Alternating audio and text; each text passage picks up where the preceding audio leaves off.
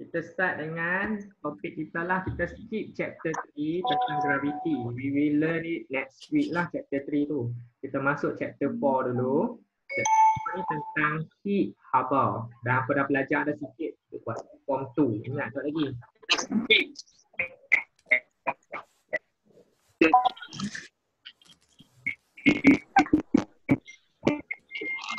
Ingat tak lagi? Waktu form 2 belajar heat.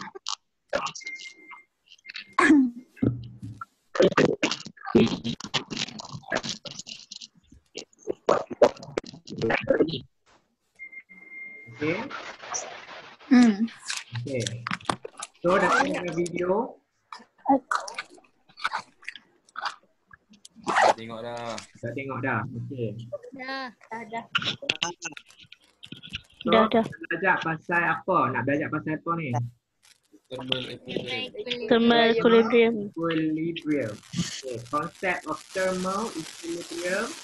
When two objects are in thermal contact. Bila ada sentuhan terma. Bila ada bersentuhan, temperature of hot object will drop. While temperature of cold object will rise. Until temperature both become Same. bila dua objek bersentuhan antara satu sama lain. So saya ada kat sini. Ada dua objek bersentuhan antara satu sama lain. Kalau yang ni panas, yang ni sejuk, panas akan jatuh temperature, yang sejuk akan naik temperature. Tapi dia orang akan lah jadi apa? Sama lah. Sama. Itu thermal equilibrium. Equilibrium maksudnya keseimbangan. So both objects are said to be in thermal equilibrium when net heat transfer between two objects become Zero. Bila transfer, perubahan haba, penghantaran haba, pemindahan haba bersih, net tu bersih. Tolak lah, tambah tolak semua jadi zero, jadi kosong. Tambah tu panas, tu sejuk. Kalau tambah tolak, kosong. Maka thermal equilibrium is weak. So kita tengok steps kalau nak jawab soalan itu. Untuk itu soalan selaras tu, kita tak buat lagi soalan esei kan. So akan beware lah, akan keluar soalan esei nanti untuk final exam. So macam mana nak jawab soalan esei? Dia ada 4 markah. Untuk form 4 kena tahulah soalan esei fizik 4 markah. Maksudnya 4 isi. So isi yang pertama, bila kita nak explain tentang thermal equilibrium, kita mesti kena ada thermal contact. Tu kena ada perkataan thermal contact. Siapa tahu? Okay. Siapa dengan siapa ni thermal contact ni? Hot dengan cold object. Hot object dengan cold object. Object. Contact. Satu markah. Tulis satu markah. Okay. Lepas tu, daripada mana haba akan bergerak? Daripada panas ke sejuk ke panas? Panas ke sejuk. Panas ke sejuk, satu markah. Ayat dia tertulis kat sini, rate of heat transfer lah. Boleh juga. Rate of heat transfer, hot to cold, higher. Satu markah lagi. Okay, point ketiga. There is net heat transfer. Net pula bersih. Bersih daripada hot ke cold. So ayat kedua dengan ayat ketiga kita boleh gabung lah. Sebab markah dia sama. Dalam point yang sama. Okay. Sama ada nak buat nombor 2 boleh, nak buat nombor 3 pun boleh. Nombor 4. Siapa akan drop? Siapa akan rise? Cold rise. Akan rise. Hot drops. Drop satu masa temperature dia. Temperature hot object drops, temperature cold rises. Okay. Bila masa dia akan berhenti drop dengan rise tu?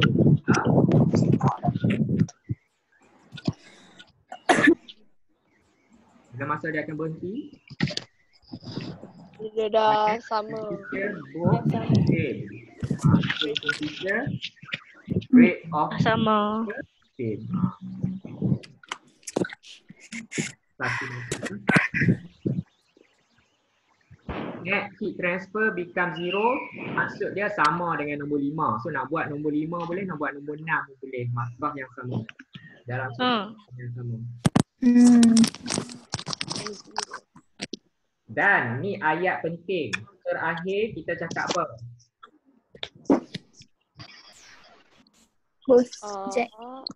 Dah sampai equilibrium. Equilibrium. Kalau tak ada, memang kosong pun lah. Walaupun atas tu ada. Walaupun atas ni memang kena ada lah. Tapi yang ni, betul ni. Kalau tak berti lah, contoh tak berti kan, nak buat solat AC 4 markah tu kan. Tak berti, tak ingat ada thermal contact lah, ada drop rises lah, ada same lah, apa semua tak ingat. Alah, hampa tulis thermal equilibrium saja dah dapat 1 markah. Daripada kosong markah langsung. AC fizik ya, point-point saja, jangan dah buat karangan. Karangan tu bio. Fizik point banyak pendek-pendek. Buat karangan saya tak baca lah karangan tu. Saya pangkau sekejap. Boleh faham? Boleh faham. Boleh. So ingat tu bio saja. Fizik bukan karangan. Baca sekejap. Okay, so kita tengok application thermal equilibrium in daily life. So kalau heating contohnya oven kan, macam kita nak bake cake, nak buat cake. So angin panas, udara panas dalam oven dengan kek yang sejuk, apa akan berlaku? First, apa akan berlaku? Kita nak explain 4 markah. Apa point yang pertama? Apa point yang pertama yang kena ada tadi?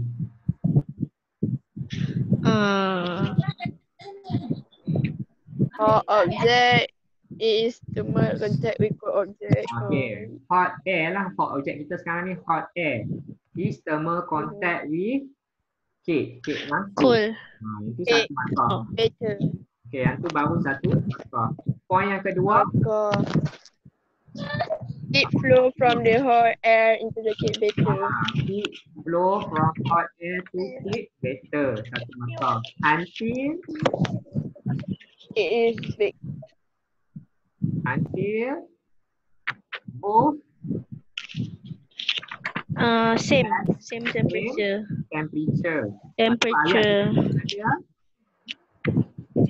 Both objects is thermal equilibrium. Thermal equilibrium. Okay, good. So, situasi kedua. Patient bodies dengan clinical thermometer. Badan orang yang demam dengan thermometer. Itu macam mana? Ayat pertama. Heat from the patient's body contact. Thermal contact. Patient body thermal contact with clinical thermometer. Okay. Lepas tu ayat kedua. The heat flow from patient body, patients to clinical thermometer. Okay, good. Until ayat ketiga. Until the temperature of the patient and the thermometer become the same. Okay, become the same. Good. Last kali kesimpulan.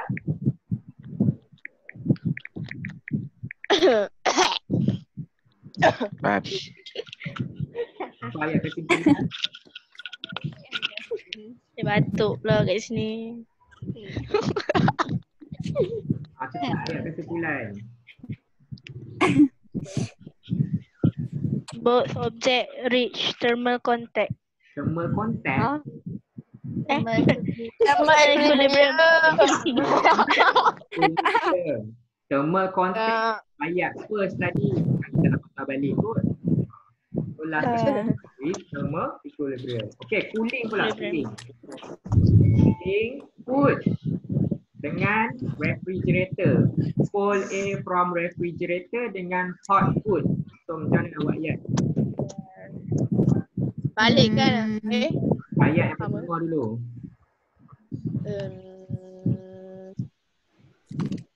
Apa? Heat from the food thermal contact with air in the refrigerator. Bukan heat food tu saja. Hot food thermal Oh. contact with cold For refrigerator. cold air in the refrigerator. Okay. Maksudnya hot food tu thermal contact dengan air. Refrigerator. Thermal contact tu objek, bukan heat yang thermal contact. Objek yang thermal contact. Okay. Second point.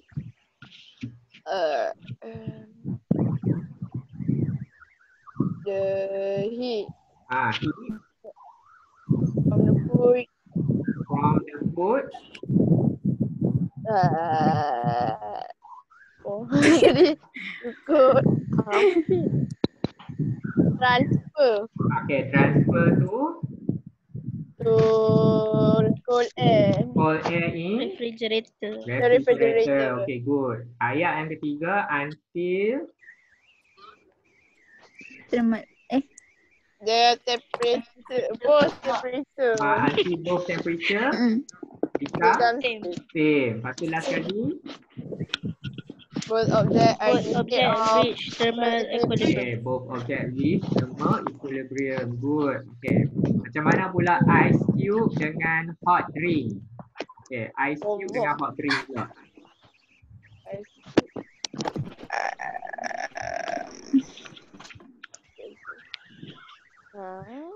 The heat from hot drink flow to ice cube.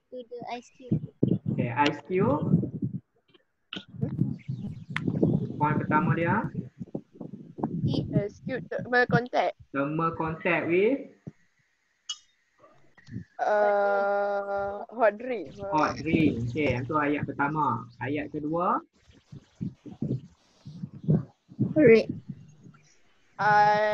Temperature of ice cube. heat. Heat. Flow. Heat from Transfer. heat from Ice cube. Hot drink. hot Hot drink. drink.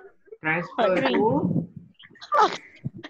Ice cube. ice cube. Until point ketiga, Until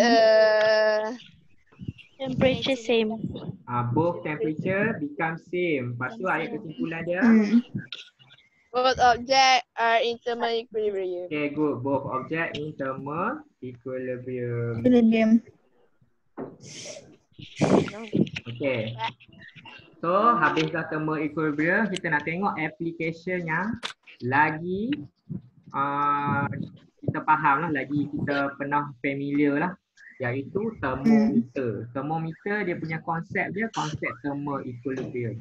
Sebab apa? Sebab heat from our body transfer to the thermometer until temperature same. Bila temperature same, kita boleh baca temperature body kita dekat thermometer. Okay. Bitter. Sifat dia, kenapa thermometer tu boleh ukur suhu, sebab kita ada nama dia thermometric property. Sifat thermometric property. Liquid dalam kaca. Liquid apa yang dalam kaca thermometer tu, nama dia apa? Liquid apa tu? Mercury. Nama dia mercury. Kita juga boleh guna alkohol. Alkohol untuk clinical thermometer. Ataupun alkohol digunakan dekat tempat yang sangat sejuk seperti di kutub utara. Sebab alkohol punya freezing point dia rendah berbanding mercury. Tapi kalau dalam suhu macam biasa macam kat kita ni, guna mercury lah. So thermometric property means a physical property which can be measured. Contohnya length, volume ataupun pressure yang berubah, yang changes with temperature. Waktu hampa form 2 hampa belajar kan setiap objek bila kita heat dia kembang ke dia kecut. Dia.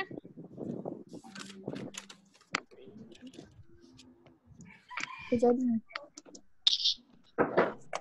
Apa berlaku bila kita heat objek dia kembang ke dia kecut? Kembang. Dia kembang. Bila kita heat lagi banyak, Dia lagi kembang. Itulah, yang tu maksudnya thermometric property. Dia mengembang dan mengecut ikut temperature. Mercury pun macam tu jugalah. Mercury pun kembang dan kecut ikut temperature. Maka nama dia thermometric property. Okey. So ke dalam thermometer tu macam mana kita nak tahu pengembangan mercury tu berapa degree Celsius contohnya. Dah panjang tu dah berapa dah degree Celsius. Panjang ni berapa pula degree Celsius. So kita kena calibrate.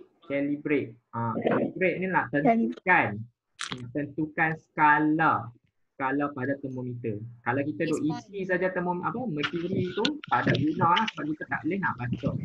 So macam mana kita nak calibrate, kita pilih 2 fixed point. Okay, kita pilih 2 fixed point. Okay.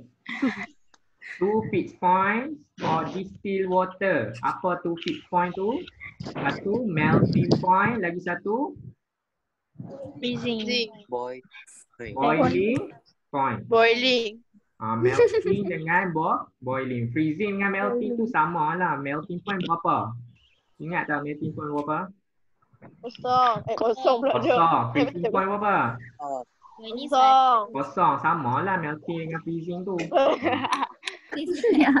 Boiling. So boiling pula berapa? 100. So kita dah ada kosong, kita dah ada 100. So mula-mula hampa celup termometer hampa yang tak ada garis-garis tu kan, tak ada skala tu dalam ais yang melting. Tunggu dia berhenti sampai dekat mana, dia panjang sampai dekat mana. Panjang dekat ni tanda ni kosong. Lepas tu kita masuk pula dalam air panas kan, air mendidih. Lepas tu dia akan mengembang kan sampai dia berhenti. Bila dia berhenti tu maksudnya dia temu equilibrium lah.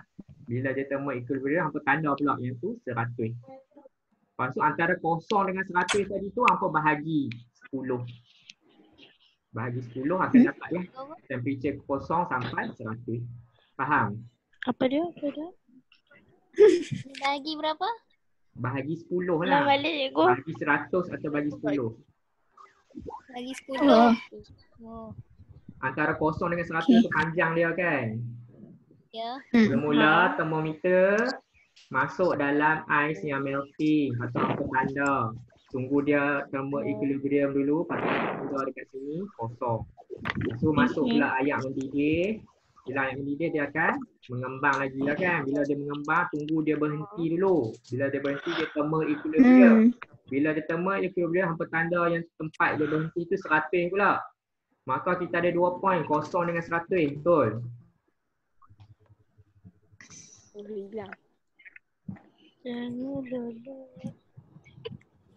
Ada 2 point, betul?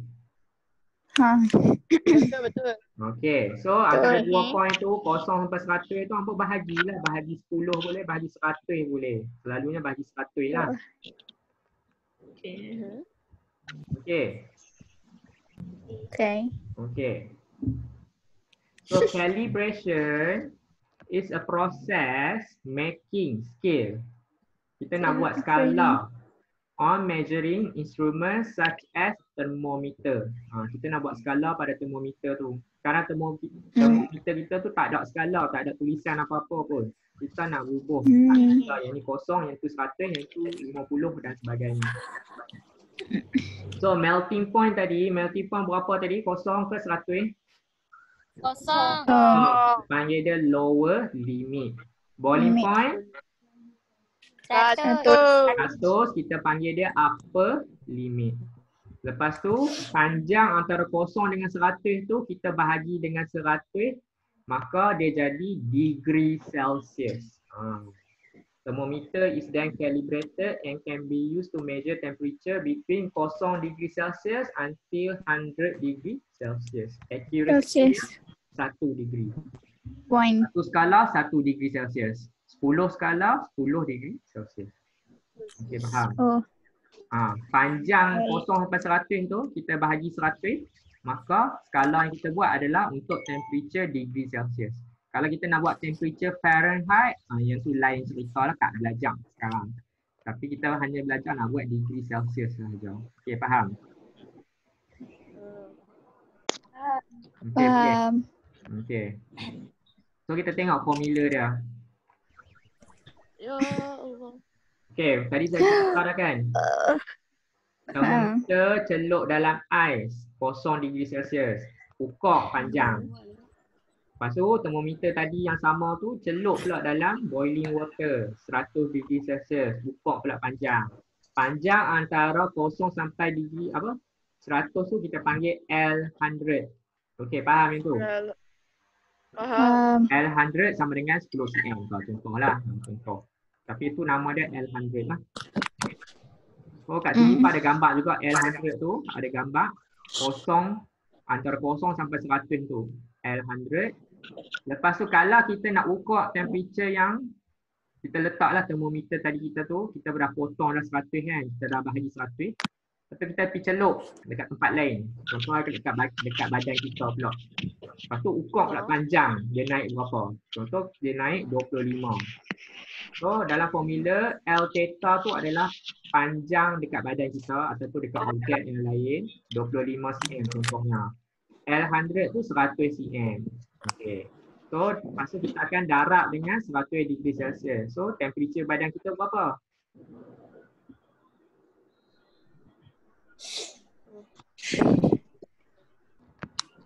L delta berapa?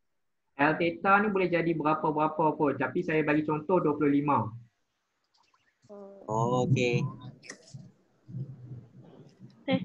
So L100 saya bagi contoh 100. Maka temperature badan saya tu berapa?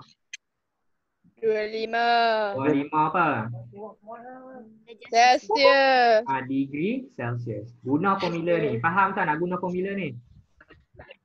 Faham. Theta ni adalah suhu objek. L theta adalah panjang mercury tu bila kita celup termometer tu dalam objek. L100 ni datang daripada panjang antara 0 dengan 100. Panjang antara 0 dengan 100. So formula ni tak diberi dalam SPM, hampa kena hafal. Allah. Simple je. Ni simple je formula.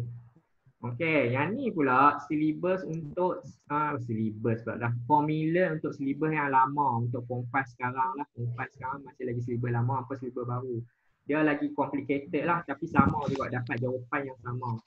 So, apa maksud dia?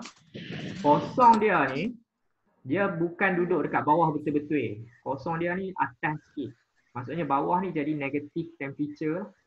Bawah kosong negatif kan. Atas kosong positif. So untuk syllabus lama dia ada negatif, ada positif temperature. Untuk hampa punya syllabus positif saja. Tapi saya tunjuk jugalah kod-kod lah terkeluar. Kalau terkeluar hampa tahulah nak buat macam mana. So panjang mercury objek. Panjang mercury untuk objek tolak dengan panjang kosong. Yang bawah pula panjang 100 tolak panjang kosong. Darab 100. So kalau kita tengok, kita compare dua ni. L theta ni L besar tau. Ni L besar. Yang ni semua L kecil. Perasan tak? Yang ni L besar, yang bawah semua L kecil. So, L theta besar ni adalah sama dengan L theta tolak L0. Sama dengan L theta besar. Faham? L theta besar, L besar theta ni sama dengan L kecil theta tolak L kecil 0. Faham yang tu? Kalau kita compare dua ni. Manakala L besar 100 sama dengan Benda sama je. sama dengan apa?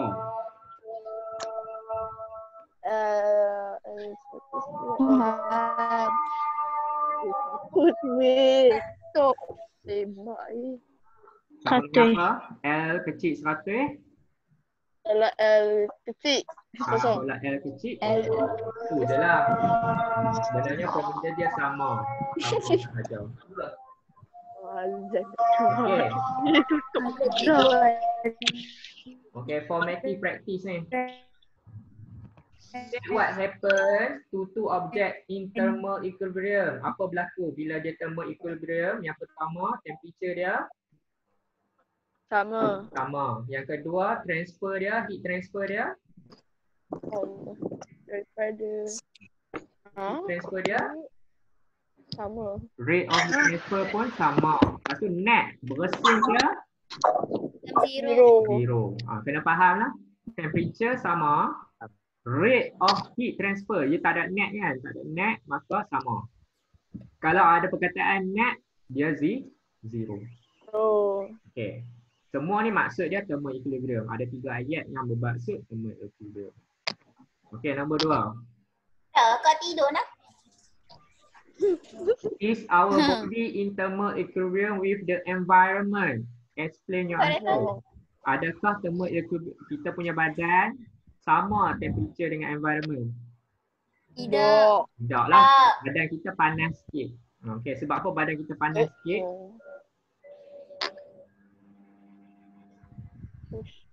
Ini dia macam ayun.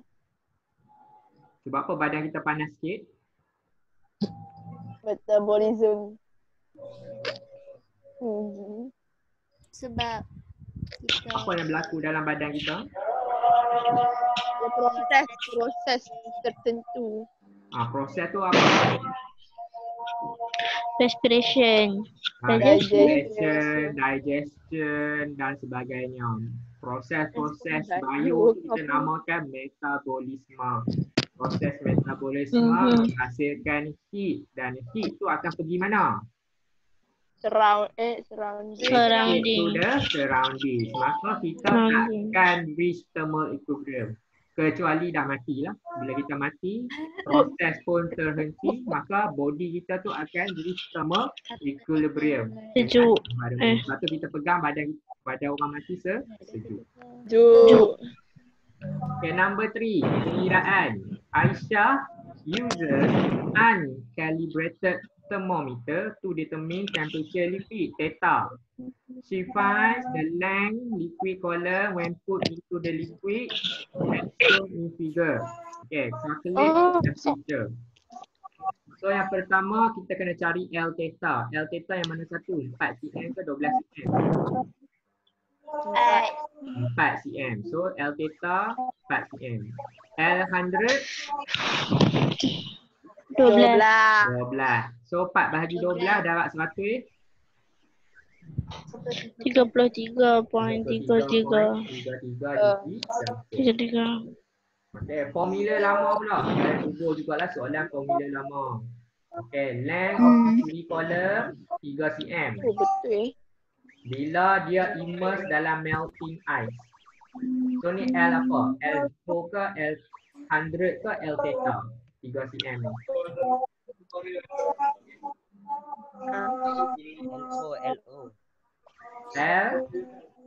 L theta LO. Tolak LO. Tak, 3 cm ni apa? Oh, 3 cm. LO. L theta. L0. Zero. Sebab apa dia L0?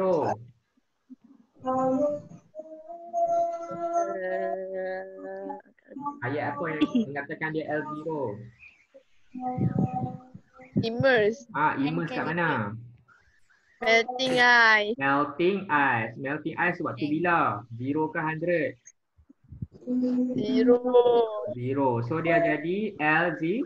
Okay, when the thermometer is placed in steam, the length become 28 cm. So 28 cm ni L apa pula? L100. L100. Okay, what will be the temperature kalau length dia 23? 23 ni length L? Theta. L theta. So masuk dalam formula 23 tolak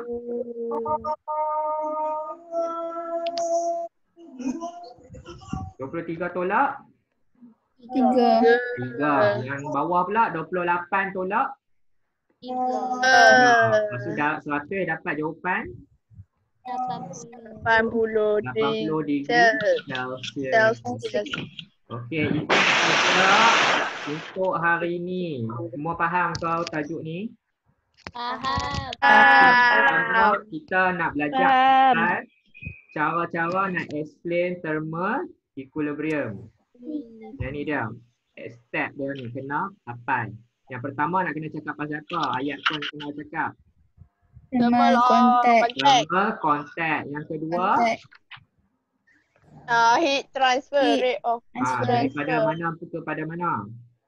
from hot object to cool. Okay, hot to cool. Yang ketiga, until The temperature, both temperature become same. The heat. both temperature become same. So last kali both reach. Yang balik. So last kali both reach. Object. Zero. Thermal Thermal equilibrium. Equilibrium. Equilibrium. Ulang balik yang Equilibrium. pertama mesti kena ada perkataan. Thermal Thermal contact. contact. Yang kedua, Kena Heat ada transfer from transfer hot object to cool. cool. Yang ketiga, Both temperature become same. until both temperature become same. Yang keempat, Both objects in thermal equilibrium. both object reach thermal equilibrium. So property apa yang menyebabkan kita boleh ukur temperature? Nama dia property apa? thermometric Thermometric. Thermometric property. property. Okay, apa dua point yang kita kena buat? Point Melt. Melting or boiling. Melting point dengan boiling point. Melting point tu L berapa? 0 darjah Celsius. Melting point tu L berapa? L L0. Boiling point L100. L100. Lepas tu antara L100 dengan L0 tu nak bahagi berapa? 100. Bahagi 100. Okay. Betul. So formula seperti yang tertera. Okay, macam biasa, chat quiz is latihan quiz homework sebelum malam. Jangan terlepas. Okay. Dah terima WhatsApp ada orang terlepas. Pukul berapa baru duk tanya. Padahal dah expire dah. Okay, faham semua? Okay, itu saja untuk hari ini. Jangan lupa besok kita ada lagi ya. Okay. Okay, bye. Terima kasih, Ego. Ya. Terima kasih. Go. Cikgu.